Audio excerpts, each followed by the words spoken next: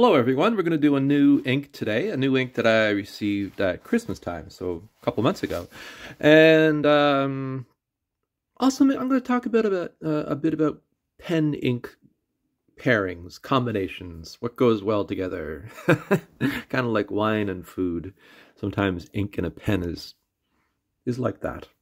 And the ink in question is Monteverde's Fire Opal. What can I say about Monteverde? It's one of those inks that I don't like the packaging. I've said that before about their inks. I'm not a big fan of their packaging. Um, the bottle comes in a plastic box. There's a plastic seal. So that's all disposable, not really recyclable. The other problem is I actually had a huge problem just trying to open this little bottle. It has a steel cap, and it was like I was trying to open a jar of pickles. It was really on there. I eventually got it open. I didn't spill anything, didn't break the bottle. At one point I was thinking this is going to shatter if I keep twisting it like this, but it did come off. So, Monteverde, when you walk into a stationery store and you're looking at the inks, there's so many beautiful packages, so many beautiful bottles. Sadly, they don't do themselves any favors. That's all I'm going to say about that. But I'm going to do an ink sample. I'm going to do a writing sample with this ink, and I put it in my Lamy my Lamy Studio. It has a medium nib, and I got to be honest, I was really quite impressed with this ink. I was expecting it to be hard to read. And maybe in some pens it might be, but with a medium nib, it really showed up nicely. It was darker than I was expecting. It's part of their gemstone collection. And there's a couple things about the ink.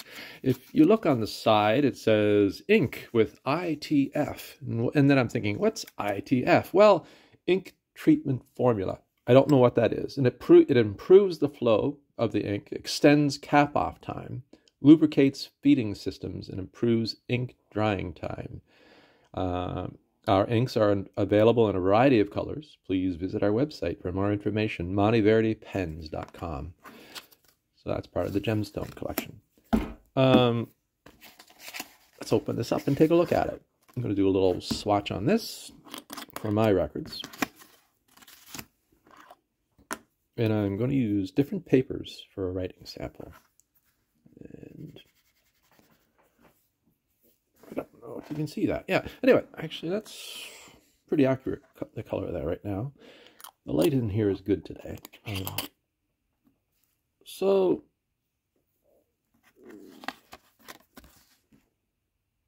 that's a very pretty color. And sometimes yellow, well, actually all the times, I have trouble with certain yellows.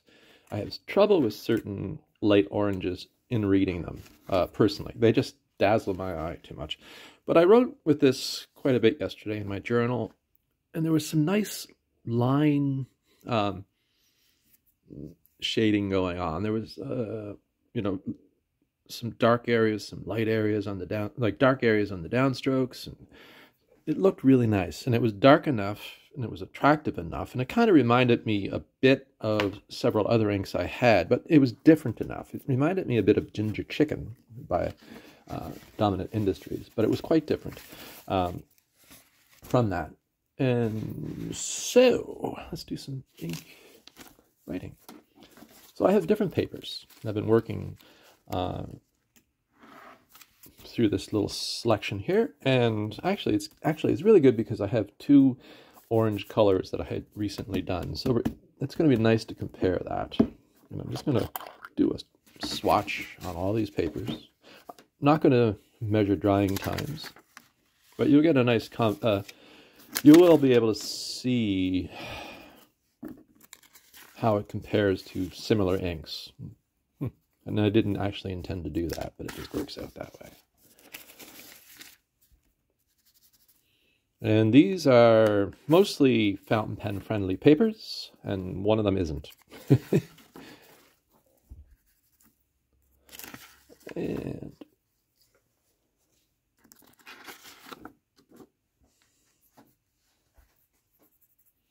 And I have to be honest, I really like this color. It's a good color. And I like it more than I thought I would. Now, if they could put the ink in a better bottle with a nicer label, and maybe get rid of the plastic and use cardboard instead, and I think they would be doing, for all I know, they're probably a very popular ink. It's just my own personal taste. So the pen in question is my Lamy Studio with a medium nib. I love this pen.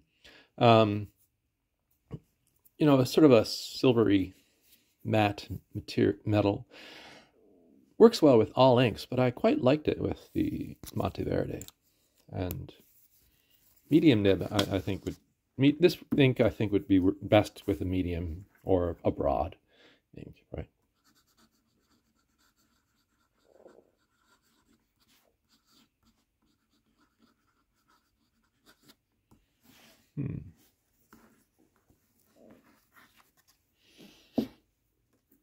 So, quickly looking around, it's still wet. I don't know how long this has been running, but it's still wet. Okay. This is Rhodia. Love Rhodia paper.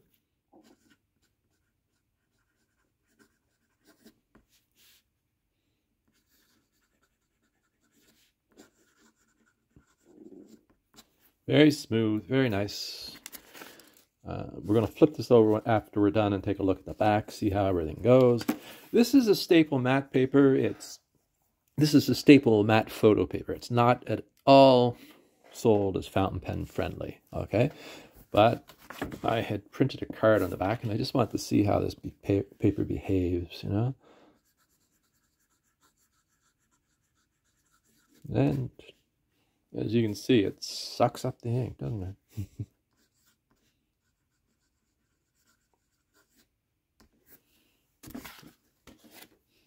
This is a paper that comes in a pad. It's called G. Lalo Paris.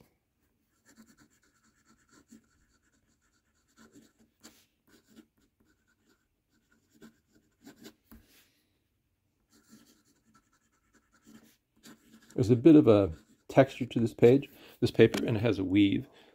But actually, that moved a lot. That moved across that paper very nicely, and it looks good too. So.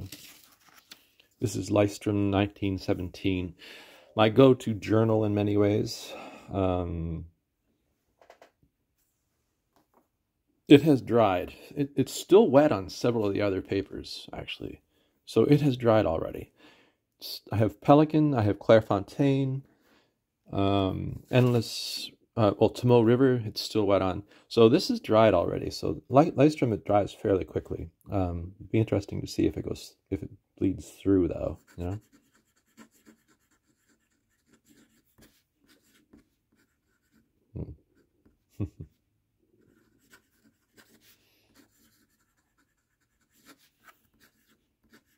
And I'm seeing a lot of nice shading going on. On the upper strokes, it's lighter. On the downstrokes, it's darker. Looks really nice. And it's easy enough to read. Like, it's not so light that it's hard to read. This is the Tomo River paper. It's still wet. Whereas on the Lystrom, it's dry. And I don't know, as you can see there, it is still quite wet. That's interesting. To me, anyway. Don't know if it...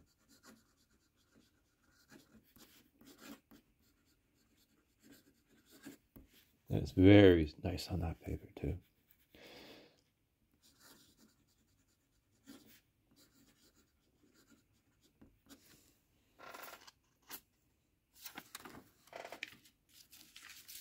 I'm not getting... Well, yeah, I am. At first I was thinking it was behaving a little differently from a Lystrom, and to some extent it has. I'm getting more line variation on the Lystrom than I am on the Endless Recorder. This is Pelican. It's still wet. I got this at the Pelican Hub in 2022.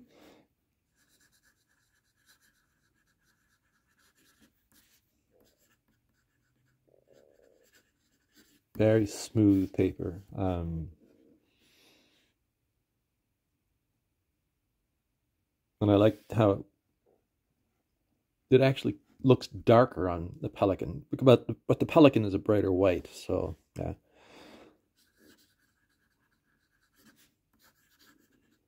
The Lamy, the Lystrom and the Tomo River paper have a cream color to it. It is still wet on Clairefontaine. Interesting.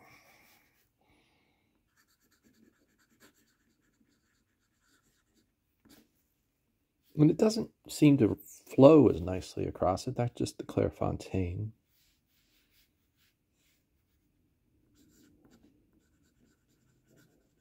Seems to be more drag. That could just be my imagination.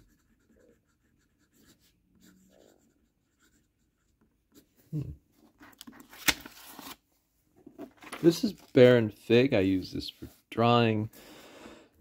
I don't know if it's just sold as being fountain pen friendly, but I like it for drawing, and I do draw with fountain pens on this paper.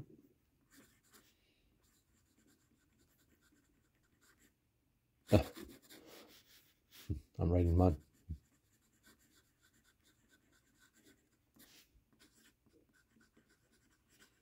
Seems to suck into the paper more, and slight feathering maybe. Yeah. Anyway.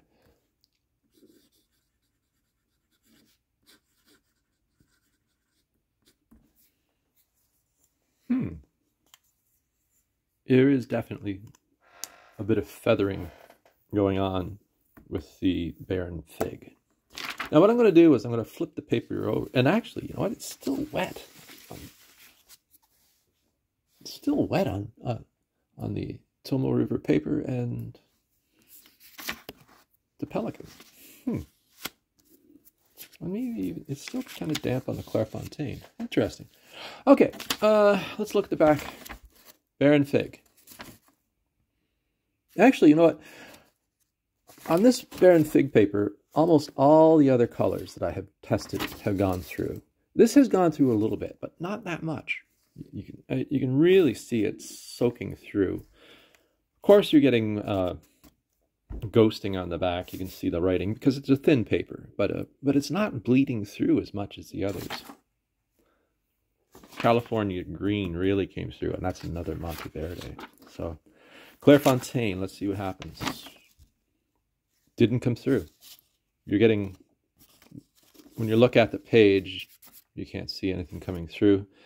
A couple other colors came through, but it didn't come through on that. This is the Pelican. Didn't really come through, and you really don't see much ghosting. It's very thick notepad paper. Tomo River paper, one of my favorites, and it's the journal I'm using right now, Endless Recorder with Tomo River paper, 68 grams per square meter. Didn't come through. Actually, Tomo River paper is one of the few papers that nothing really came through on, you know. Of course, you'll see ghosting and all that. It's a very thin paper, but it's such good paper for fountain pens. This is the Lystrom, also a very good paper.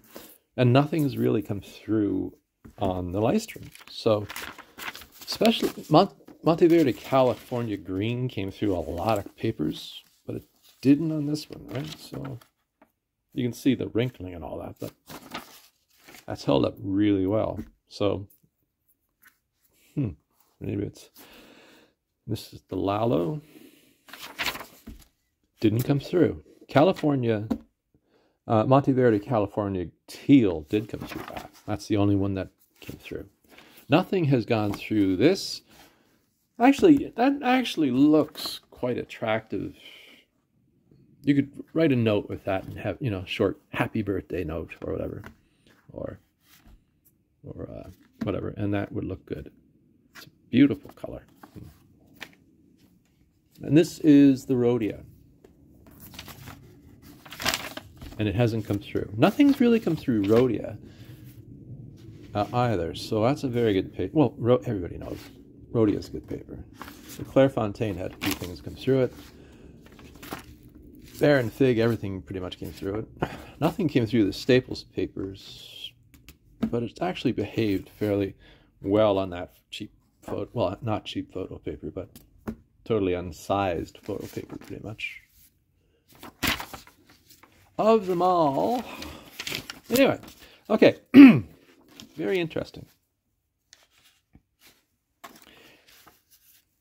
One thing I'm noticing is the color variations that is occurring with this ink. I don't know if you can see it properly. I'm trying to get the shot here, but it is, if I was just to look at writing samples, I would actually think in some cases there were different inks across that spectrum. And that also has to do with the fact that some papers are cream and some papers are white, some papers are bright white. But for instance, Rhodia and Pelican, quite a difference. Much darker, and that's actually paper that's very similar in color, white, right? You could say the G. Lalo. For instance, the G. Lalo and the Pelican are very similar, whereas Rhodia is quite a bit lighter. Very interesting. I'm finding that interesting. I don't know about you. Well, anyway. But anyway. I was using this paper this ink last night in my sketchbook, in my notebook, my journal, with Tomo River paper. And I really liked it. I thought it was a very attractive ink. It was well behaved, easy to read for the color, and some really nice shading and line variation, color variation in the lines. So I very much like it. Once again, I keep going on about it. Do something about your packaging. Get rid of the non-recyclable materials. Change the cap. You know, literally, it was stuck on there very hard, and it's hard to get a grip. It's a small cap. You really got to hold on to it and give it a yank. And I really was thinking I was going to crack the bottle. But otherwise, it was a great ink. So anyway, I hope you liked the video. Me rambling on as usual. I'm having fun doing this. And I'll talk to you soon. Anyway, have a great day. Bye-bye.